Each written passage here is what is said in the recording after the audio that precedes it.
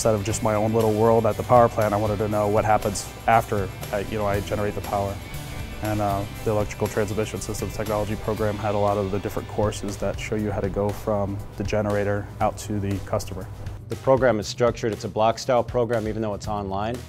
It's block style, and what block style means here at BSC is that the courses last about 3 to 4 weeks, depending on how many credits the course is.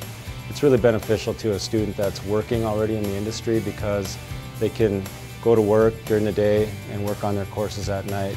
Or if they're on shift, on their days off, they can work on the course. But one of the big bonuses of our program is that students can earn college credit, and at the same time they can earn NERC CEHs. We are NERC certified to offer continuing education hours to licensed system operators. And so our program, our ETST program, can help a student maintain their license and at the same time earn a 2-year degree.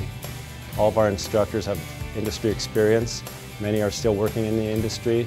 Some are recently retired, but all have industry experience. Students in our program repeatedly tell us how happy they are with the instructors we have in our ETST courses. We feel that our instructors are the best instructors in the world. Just yesterday I had a call from a gentleman, a licensed operator that lives in California.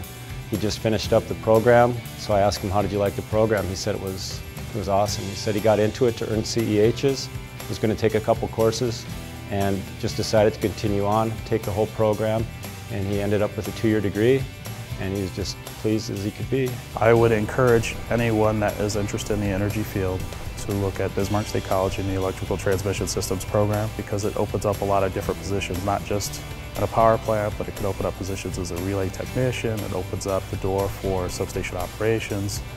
There's a lot of different other places and avenues for you to be marketable in. And you're not just focused on just one particular position.